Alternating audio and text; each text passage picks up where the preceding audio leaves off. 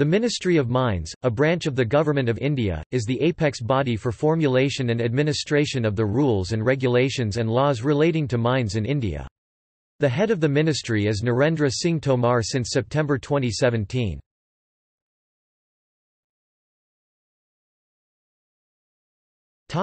Functions. The Ministry of Mines is responsible for survey and exploration of all minerals, other than natural gas and petroleum, for mining and metallurgy of non-ferrous metals like aluminium, copper, zinc, lead, gold, nickel etc. and for administration of the Mines and Minerals Development and Regulation Act, 1957 MMDR Act in respect of all mines and minerals other than coal and lignite. There are 1 attached office, 1 subordinate office, 3 public sector undertakings (PSU), 3 autonomous bodies and some more agencies work under the aegis Ministry of Mines.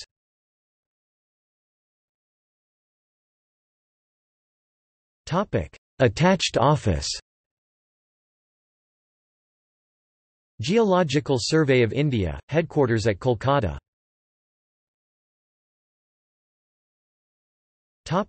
Subordinate office. Indian Bureau of Mines, headquarters at Nagpur.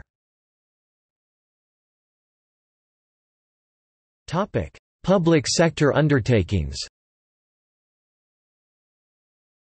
National Aluminium Company Limited (NALCO), Bhubaneswar. Mineral Exploration Corporation Limited (MECL), Nagpur.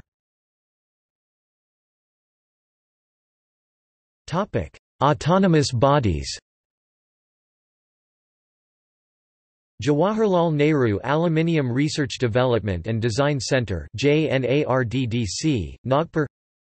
National Institute of Rock Mechanics NIRM, Kolar. National Institute of Miners' Health NIMH, Nagpur.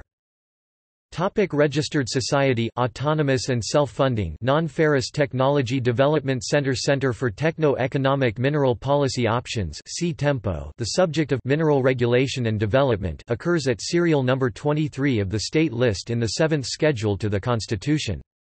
However, the Constitution circumscribes this power, by giving Parliament the power under S. No. 54 of the Union list in the 7th schedule, to enact legislation, and to this extent the states will be bound by the central legislation. The MMDR Act is the main central legislation in force for the sector. The Act was enacted when the Industrial Policy Resolution, 1957 was the guiding policy for the sector, and thus was aimed primarily at providing a mineral concession regime in the context of the metal-making public sector undertakings. After the liberalization in 1991, a separate National Mineral Policy (NMP) was promulgated in 1993 which set out the role of the private sector in exploration and mining, and the MMDR Act was amended several times to provide for a reasonable concession regime to attract the private sector investment including FDI, into exploration and mining in accordance with NMP 1993.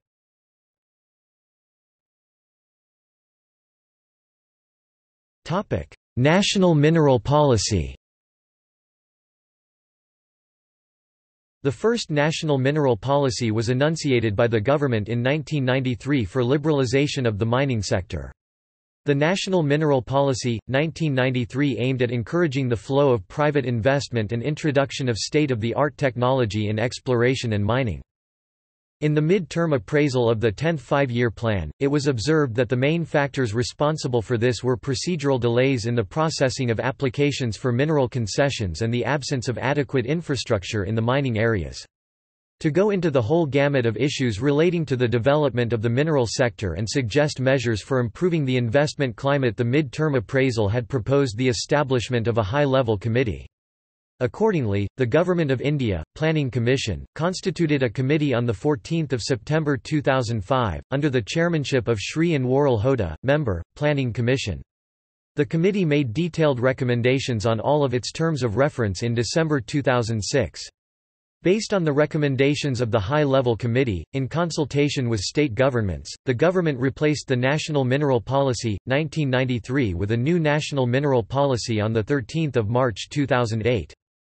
The National Mineral Policy 2008 provides for a change in the role of the central government and the state governments to incentivize private sector investment in exploration and mining and for ensuring level playing field and transparency in the grant of concessions and promotion of scientific mining within a sustainable development framework so as to protect the interest of local population in mining areas. This has necessitated harmonization of legislation with the new national mineral policy.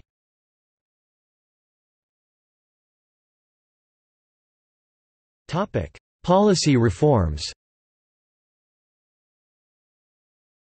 The HODA Committee studied the various reports prepared and submitted by study groups and in-house committees set up by various ministries from time to time on the issues before the committee. The committee gave consideration to the mineral policies of the states as presented by the state governments, especially to the differing perceptions of mineral-rich and non-mineral-rich states. The committee also gave consideration to the papers prepared by FIMI, which provided comparative analyses of the mineral policies and statutes of other major mineral-producing countries in the world such as Australia, Canada, Chile, and South Africa.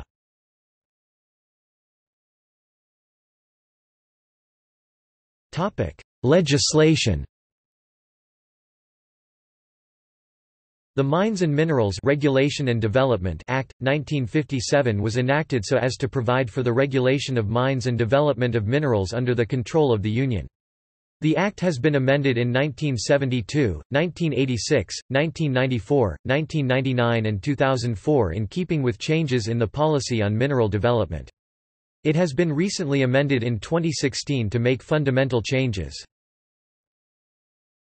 Legislative reform. Since that the existing law had already been amended several times and as further amendments may not clearly reflect the objects and reasons emanating from the new mineral policy, government decided to reformulate the legislative framework in the light of the National Mineral Policy, 2008 and consequently, the Mines and Minerals Development and Regulation Bill was drafted in 2009-10 by the then Secretary Mines, Mr. S. Vijay Kumar in consultation with the stakeholders. Government then constituted a group of ministers, chaired by the Minister of Finance comprising Ministers of Home, Environment and Forest, Mines, Steel, Coal, Tribal Affairs, Law etc., which harmonized the views of the ministries, and the final draft as approved by the Cabinet in September 2011, was introduced in Parliament in November 2011.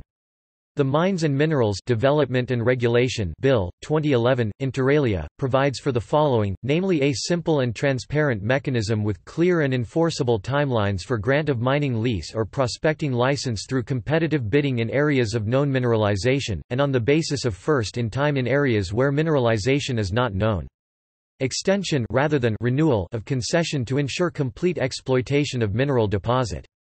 Facilitating easy transfer of reconnaissance and prospecting licenses. Mining leases are also transferable but subject to prior approval of state government. A notable feature of the bill is to provide a simple mechanism which ensures that revenues from mining are shared with local communities at individual as well as community level so as to empower them, provide them with choices, enable them to create and maintain local infrastructure and better utilize infrastructure and other services provided for their benefit. The bill, after introduction in Parliament in November 2011, was referred to the Department-related Parliamentary Standing Committee which, after eliciting the views of all stakeholders, has submitted its report. Elections in the year 2014 however led to the bill lapsing, and the new NDA government used its majority to effect amendments in the MMDR Act. The most important amendment has been to make auctions the only way to get mineral concessions at prospecting and mining stages.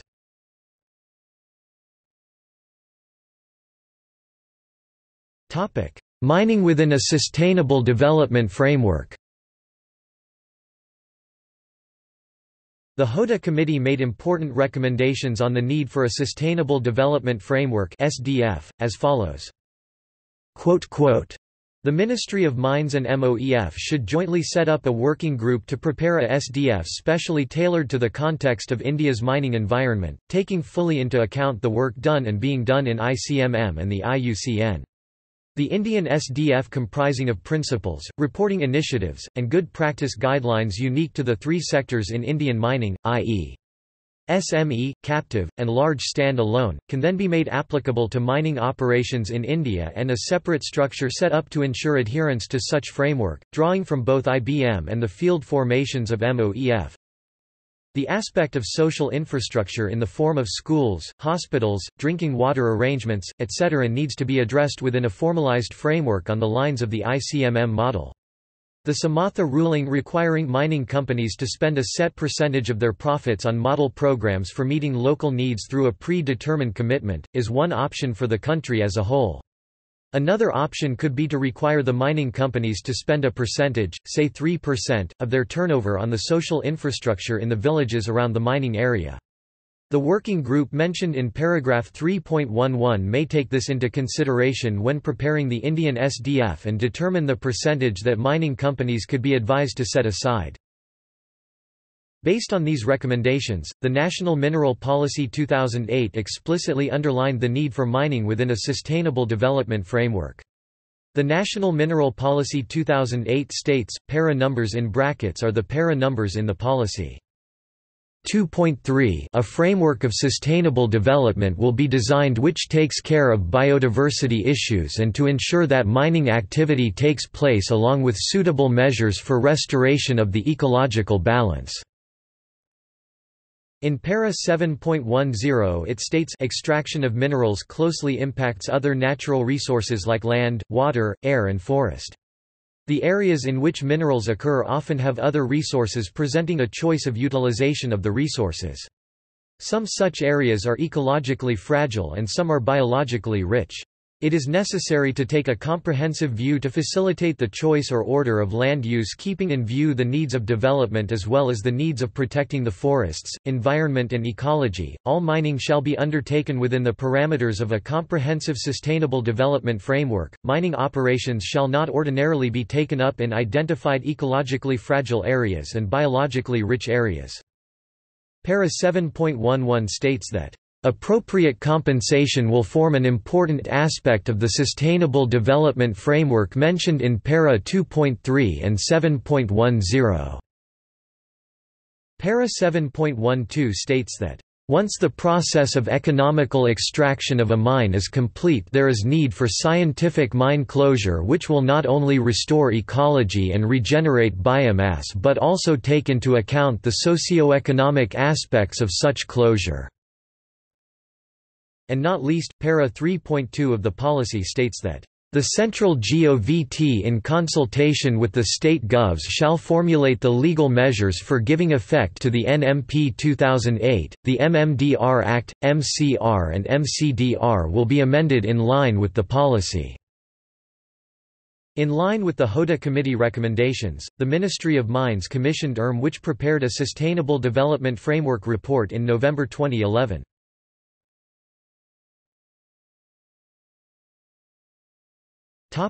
Cabinet ministers. Dinsha Patel, the 28th of October 2012 to the 26th of May 2014. Narendra Singh Tomar, the 27th of May 2014 to the 5th of July 2016. Piyush Goyal, Minister of State with independent charge, the 6th of July 2016 to the 3rd of September 2017. Narendra Singh Tomar, the 3rd of September 2017 present. Topic: Ministers of State. Vishnu Deo Sai, the 27th of May 2014. Hari Bhai Prathi Bhai Chowdhury present. Topic: Secretaries. This is the list of Secretaries Government of India.